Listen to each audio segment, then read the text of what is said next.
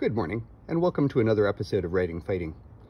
So this morning I'm just going to embroider a little on something that I talked about when I was camping, which is that weapons aren't all about killing. Sometimes they're about utility.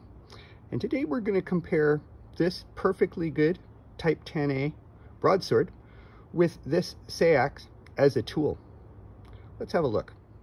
So here we have a nice piece of firewood on the chopping block. Let's see what the broadsword can do to it. It's as heavy as an axe. Long, slim blade. What do you think?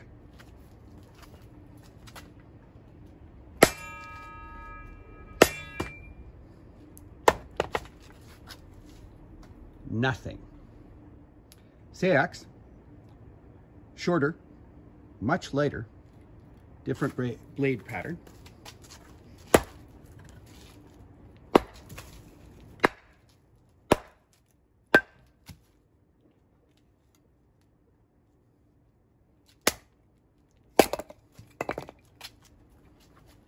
Seax for the win.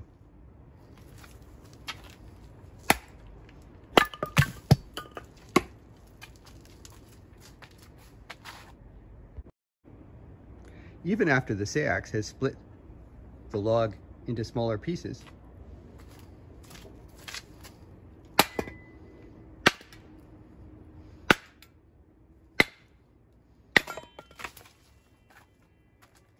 the broadsword has a lot of trouble splitting wood.